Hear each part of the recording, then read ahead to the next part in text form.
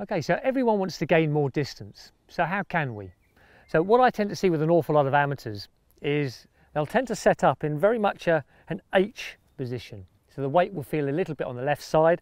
So you'll see this sort of position, very square, very H based. Now what that'll do is create too much of a steep angle. When you're trying to generate power, that's the reverse of what you're after.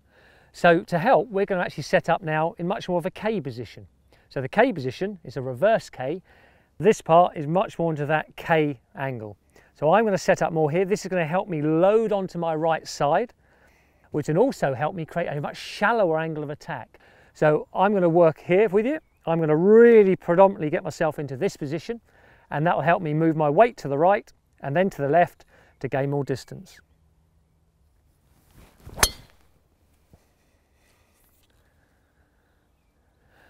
Now that I'm happy with.